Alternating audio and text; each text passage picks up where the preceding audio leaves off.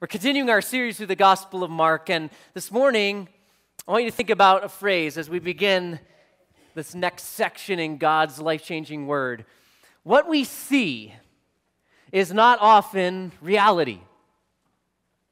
What we see, what we think we see, what we think we understand may not actually be the truth. Now, in a metaphorical way, this is really easy for me to understand because when I was 9 years old, I was becoming blind. Not totally blind, but I remember that I started reading through C.S. Lewis's Chronicles of Narnia books and looking up at the fridge, and the fridge was fuzzy. And I remember telling my mom and my dad, I can't see very far, when we're at church, the pastor's face is fuzzy. And so they took me to the optometrist, and they did some tests on my eyes, and they figured out that I was severely nearsighted like my mother. And they got me this giant pair of glasses, and you're going to love this right there. Aviator glasses. These were cool back then and a long time ago.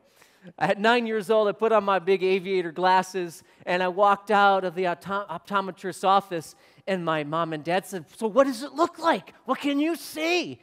And I said, the trees, they're not green blobs anymore, Mom. I can see the leaves. It was suddenly clear. I thought I could see, but what I saw was not really reality. And suddenly I could see everything clearly. Everything I could see crisp, and I could see life as it's intended to be seen. Now, I want to introduce you to a friend of mine that I already mentioned during my little talk about India. His name is Luther. Luther and I met at Dallas Theological Seminary. He was working on his PhD in Old Testament. He's one of those really smart guys. And so I was walking out of the elevator at the Swiss Tower where married students lived, and I saw that he looked like he was from India, and I said, "Hey, are you from India?" And he said, "Yeah," and I found out he was a Telugu-speaking Indian man, and he actually lived in the same state where I had gone to India. So we struck up this conversation, and Luther and I became friends, and then we especially became friends when he and his wife invited Stephanie and I over for dinner in their apartment. She made this amazing buffet of Indian food that was really spicy but really good.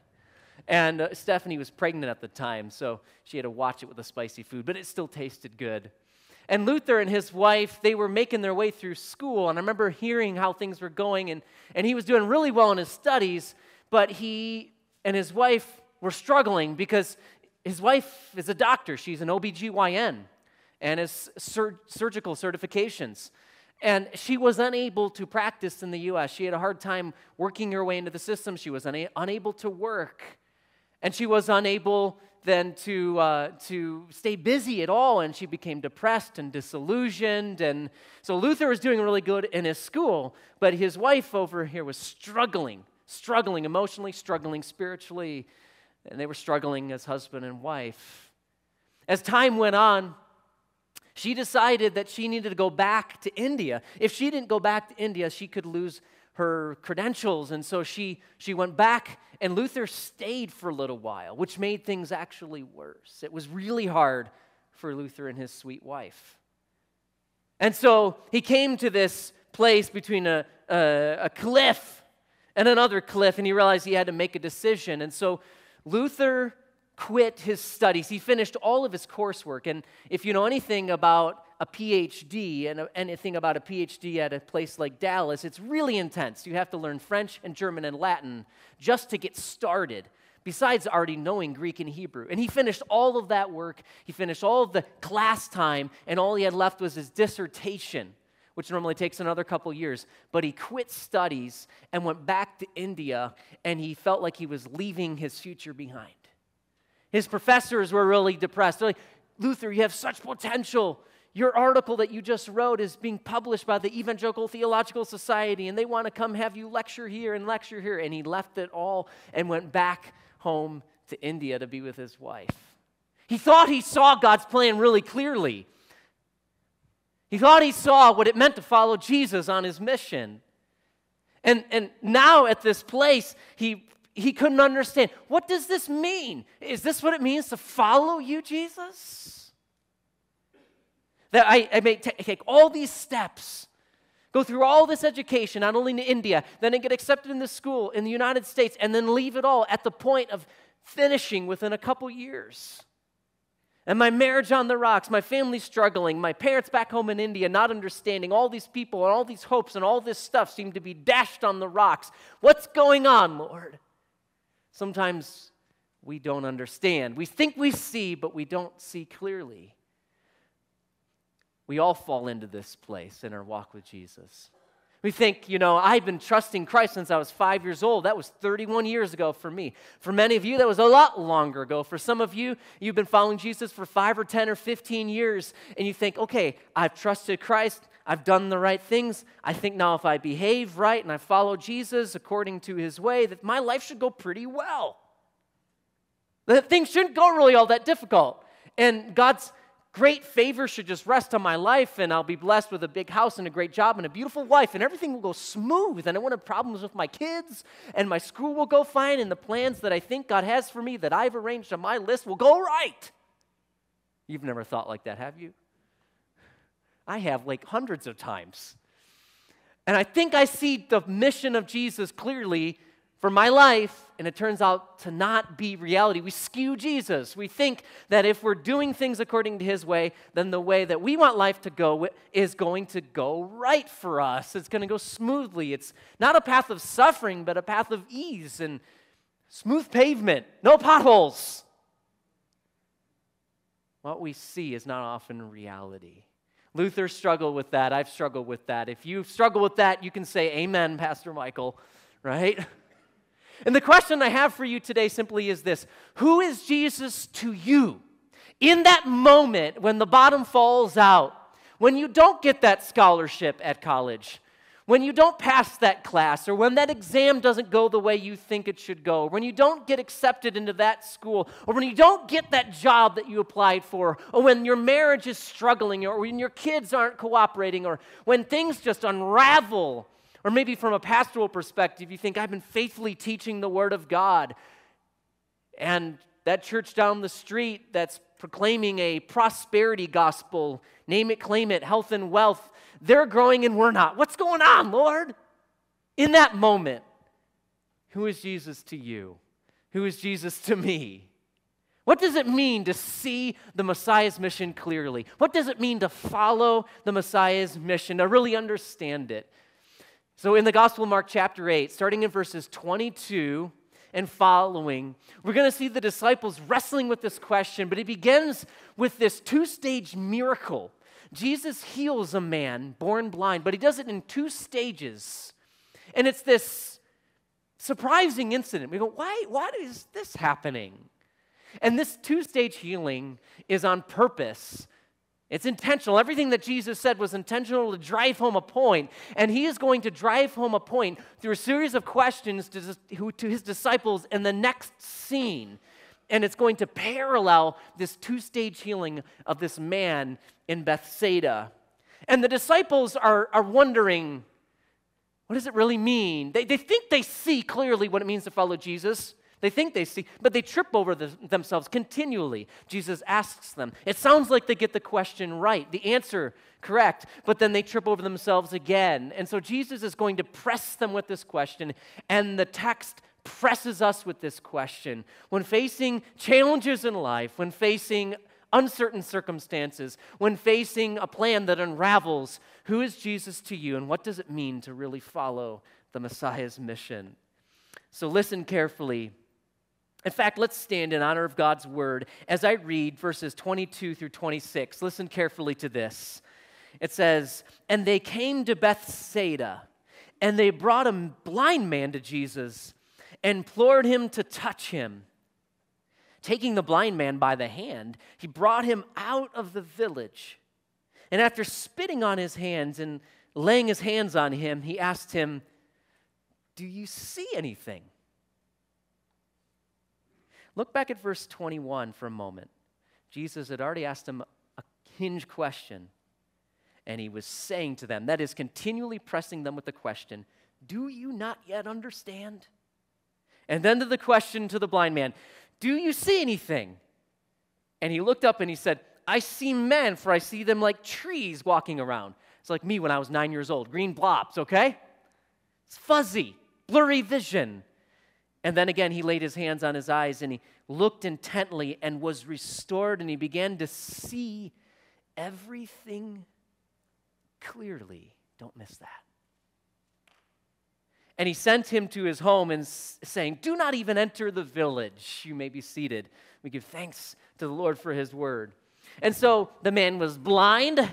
Then the man begins to see, but it's blurry vision. And then the man sees, and he sees everything clearly. What's that all about? Why would Jesus do that? Well, then now we find the disciples and Jesus 25 miles further north from Jerusalem, all the way to this place called Caesarea Philippi, a town named after Caesar. It's the farthest they've gone away from Jerusalem at this point in their journey following Jesus. And you can feel this pull if you felt the heartbeat of the disciples all the way through the Gospel of Mark up to this point. You would feel this pull that they want Jesus down to Jerusalem because they want him to rout out the Romans, to take away their oppressors, and to take the throne and to rule as king, as the Messiah. Right now, that's what the disciples want. But he's taking them further away. And he's doing that intentionally because he wants them to wrestle with a question. And sometimes Jesus is going to take you and me further away, further and further away from where we want to go. Further and further away from where we expect him to work, or where we expect him to solve a problem, to have us wrestle with who he really is. Have you ever experienced that before? To test, to teach us a lesson. And so it says this: Jesus went out along with his disciples to the villages of Caesarea Philippi, and on the way he questioned his disciples, saying to them, who do people say that I am? Who do the crowds say that I am? The people out there, the masses, what's the word? And so the disciples respond. They told him in verse 28, saying, John the Baptist. And others say Elijah, but others one of the prophets. They're blind. The crowds are blind. The people, they signify, listen carefully, the man blind in Bethsaida.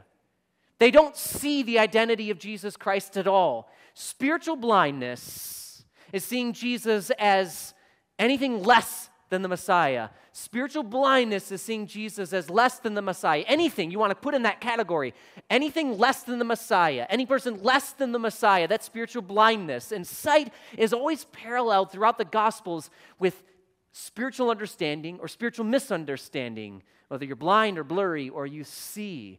And the crowds out there are blind. They'd see Jesus as maybe one of the prophets, maybe as a teacher, maybe as John the Baptist, but not as the Christos, not as the anointed one from God, not as the rescuer, redeemer. And that's the state you and I were all born into. We were all born blind. We were all born blind, even dead in our transgressions and our sins. Yesterday, our power flickered, and then it went out. It was only 9:30 in the morning, and I thought, uh-oh, the storm hasn't even started yet. And, of course, our kids went into panic mode within 30 seconds. You would have thought we were on the prairie in a cabin with no electricity and a pump outside and, not a porta potty, but a little shed out back, because Hudson's like, oh, man, what's happening? What's Laura Ingalls Wilder life for a little while? Hudson, and Everlyn, right? Right, Everlyn? Yeah, she nodded. Okay. And so the power went out. Of course, it was daytime, so we still had light coming through the window. But it reminded me of a moment when I was in Glacier National Park as a chaplain in 2007, and the power went out at night. And we were in this desolate place in that beautiful wilderness, but it was a cloudy night. No stars. You couldn't see the moon. It was dark, overcast, and the power clicked out, and we were trying to finish up the night of serving in this little restaurant, and everything went into chaos mode. And so I ran back to my little apartment and grabbed a headlamp because it was just nuts. The restaurant was nuts. People were crashing in everybody, food, plates everywhere. It was absolutely insane. And so I ran home, got my little headlamp, And I tripped over a log, and I skidded right to the ground, actually, on this little trail, because I didn't see the log I knew it was there, but I didn't know it was there because it was dark, I'm like, that was there, but I didn't see it there this time. Just crashed to the ground.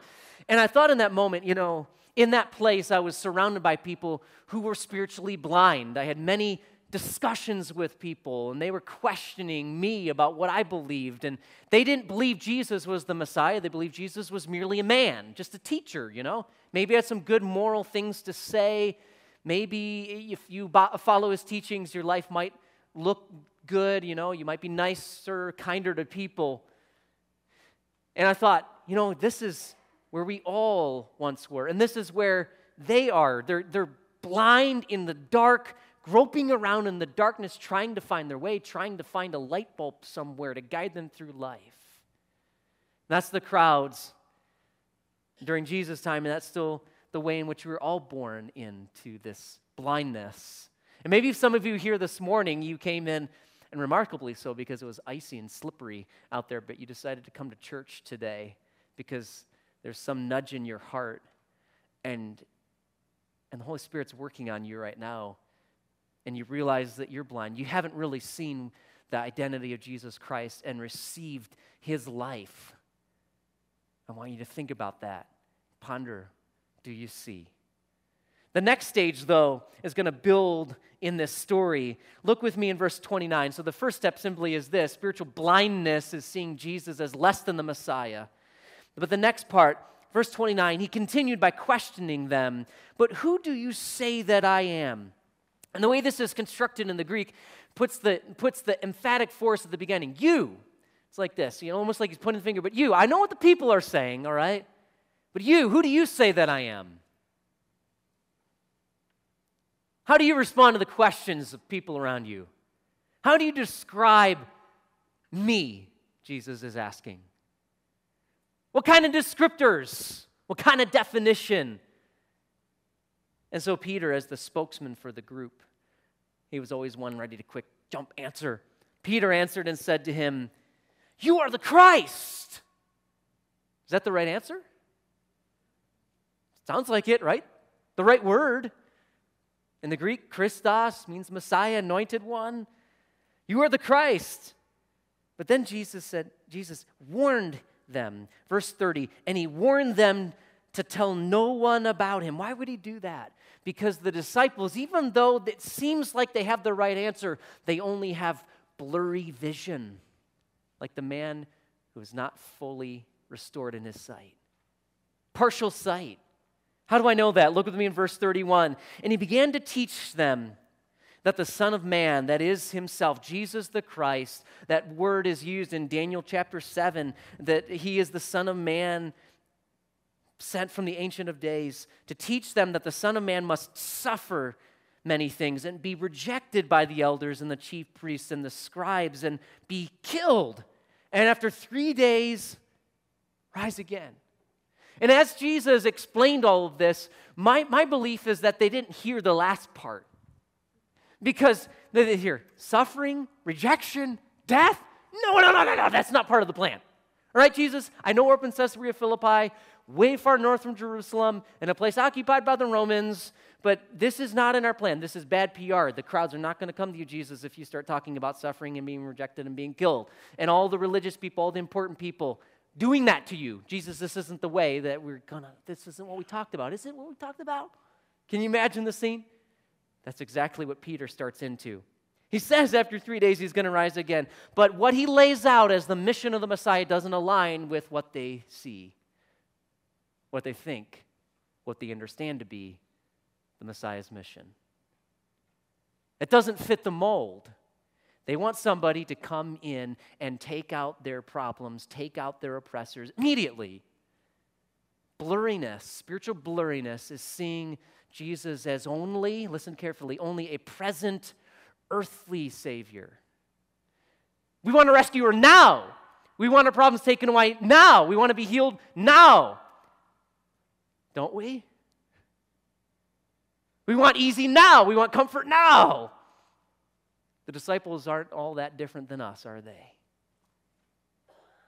Come, Jesus, take care of this now. Isn't that what it means to follow you? Look at verse 32. And he was stating the matter plainly. Another way to translate that with a synonym would be clearly. So they can't miss it. I'm going to suffer. I'm going to be rejected. I'm going to be killed by all the people that all the people think are important. What? And Peter took him aside and began to rebuke him. The very man who just called Jesus the Christ is rebuking Christ? What?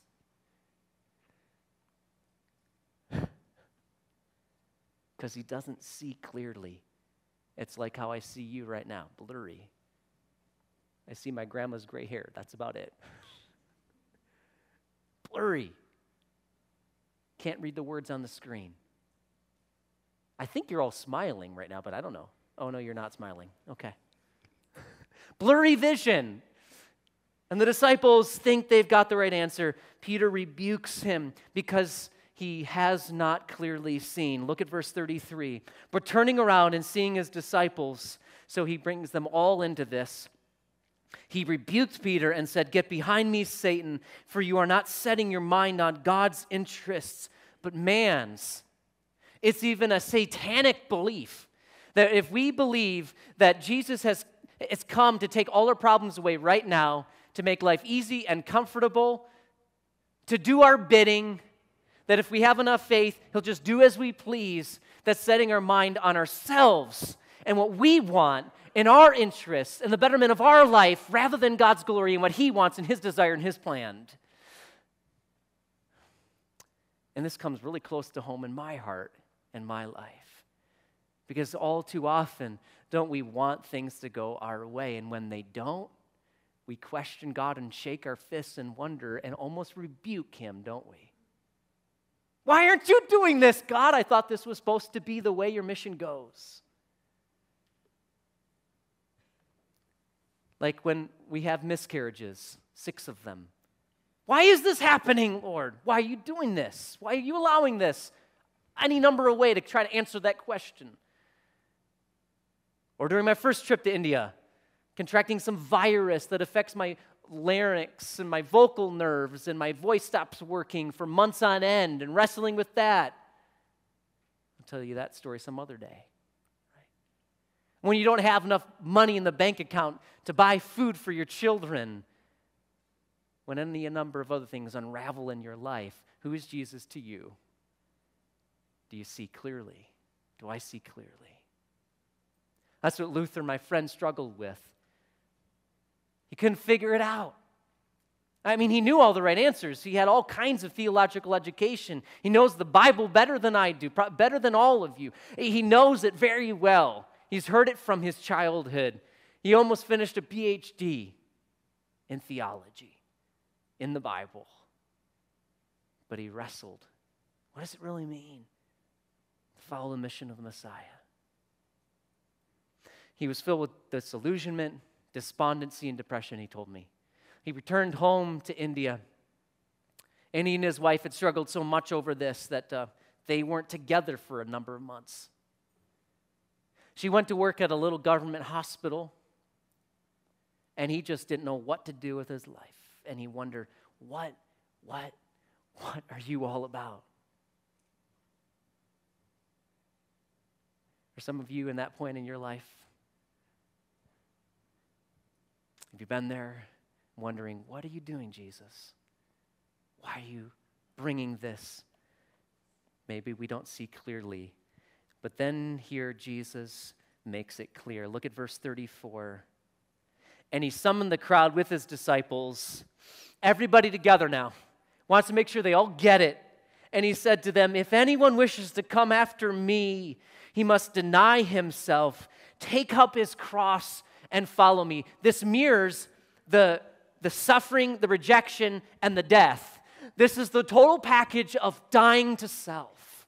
That Jesus is calling everybody, if you want to follow me, which is another way of saying be my disciple. If you want to be his disciple, if you want to follow Jesus, then you have to die to self.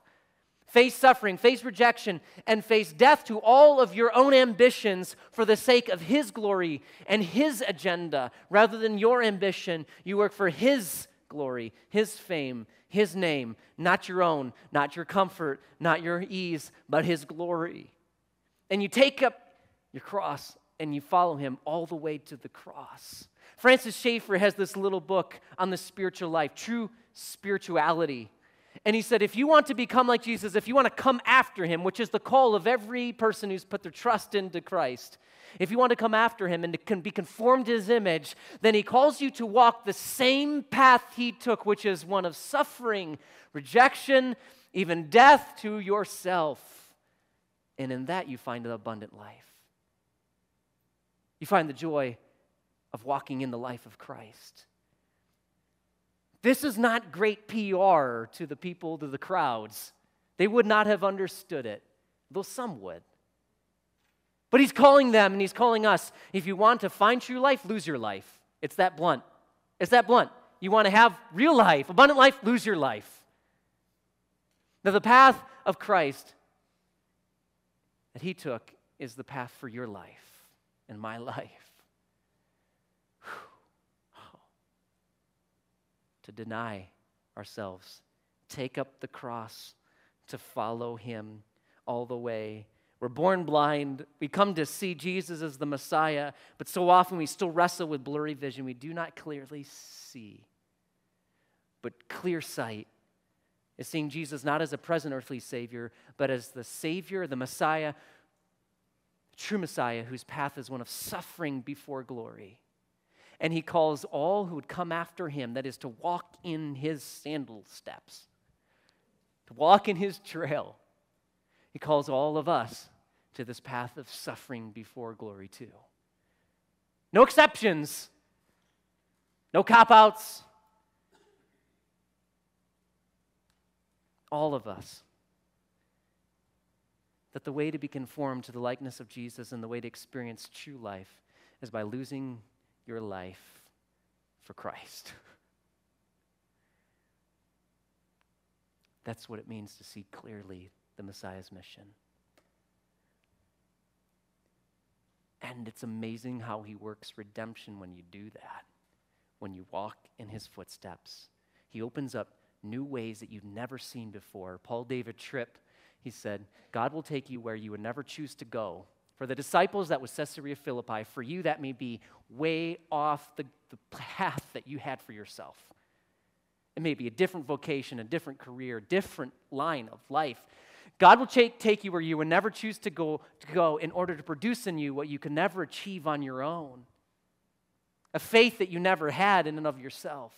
A faith in Him to follow Him all the way to the cross, no matter the cost. Here's another step further, the way that I've paraphrased it. Jesus will take you and I where we would never choose to go in order to open up our eyes to what we can never see on our own. That is to clearly see the path of the Messiah. And Luther, my friend, he went back to India depressed, despondent, but then as he just dropped to his knees in submission to the mission of Jesus Christ, God gave him an idea. There's his sweet wife working outside of the hospital there. He didn't know what he'd do, but then God gave him an idea. With his wife working at this little government hospital, making 1/10 of the amount what she could make if she worked in a private hospital, ministering to the poorest of the poor in their little village, God gave Luther an idea of starting a TV station. And he called it Suvarta, which in Telugu just means good news. And so he called it Suvarta TV.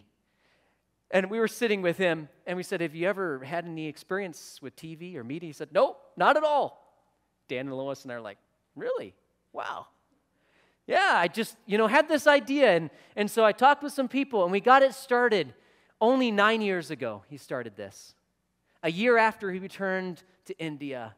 With no path in sight, he couldn't see, and then God opened up a way he couldn't see on his own. And his sight opened up to what Jesus had for him, even though he had let all this other stuff aside. He had to let it go, die to self, in order to truly live out the life that Christ had for him. Suvarta TV went from one little branch to 3 branches, 3 TV stations, reaching 10 million people a day in 3 years. Can you imagine that? And we sat there in this TV station. Here's a picture of us. Look at that, the green screen. And every day, all across this area, people are hearing the Suvarta, the good news in Telugu, 24 hours a day, 7 days a week. It's reaching millions of people every single day. We traveled 4 hours away to that other town where the wedding was held. Remember that? To this place called Kakinada. People in India said, "Where is that?" Because they don't even know where it is. And we were in this hotel, and we said, we were here for a wedding, but then we were also in Vijayawada. They said, "What are you doing in Vijayawada?" And we had to be kind of guarded about what we were saying with people, but it turned out the host at this hotel was a believer. And we said, "Well, we were with the Chatlas in Vijayawada. They have a TV station." He said, "Is it Suvarta TV?" We're like, "That's the very famous Christian TV station in India, Suvarta TV." And then his colleague, our waiter, he came over. This young man was a Hindu. And he said, "Oh, I've heard of Suvarta TV. That's a very famous Christian TV station." And we were 4 hours away in a place forsaken where people from India don't even know where it is. And they've watched the gospel because Luther and his team, just 2 young guys, are spreading the good news all around Southeast India. Hallelujah. But he had to die to self. God took him where he would never choose to go in order to produce in him what he could never achieve on his own, to open up his eyes to what he could never see on his own. And God wants to do that in your life too.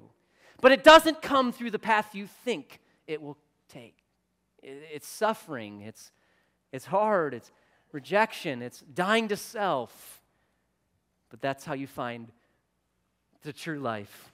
So Jesus continues with explanatory clauses here. "For whoever wishes to save his life will lose it, but whoever loses his life for my sake and the gospel's will save it." You lose your life, you find life. That's the call of the gospel. "For what does it profit a man to gain the whole world and forfeit his soul? For what will a man give in exchange for his soul? For whoever is ashamed of me and my words in this adulterous and sinful generation, the Son of Man will also be ashamed of him when he comes in glory, in the glory of his Father with the holy angels."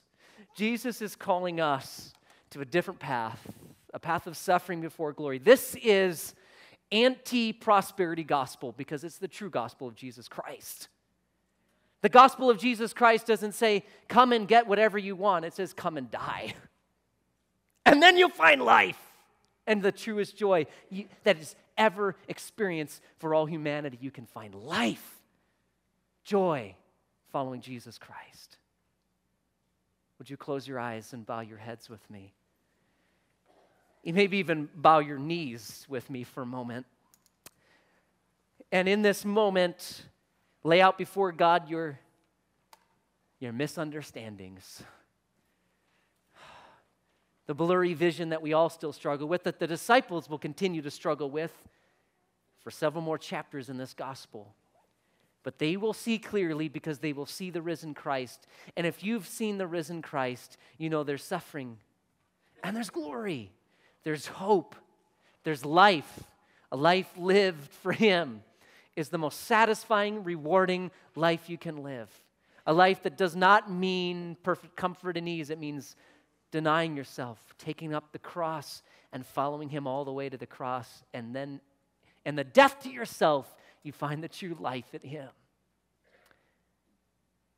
So let's talk to God for a moment. Oh, Father in heaven, we praise you. We thank you, oh God, for your word. Thank you, Lord, for the testimony of your gospel that we've seen in India in an amazing way. Lord, we pray that the testimony, the gospel would be seen in our lives to the praise of your glory, that your power would be shown in our lives in an amazing way. That's what we pray, oh God. May today we submit. May we bow. May we die to self, deny ourselves, so that the cross of Christ, we'd embrace it, that we'd embrace present suffering for your future glory through our lives today and tomorrow and for every day that you give us on this earth. In the matchless, powerful name of your Son, Jesus Christ, we pray. And all the redeemed said, amen. Would you stand and let's close. And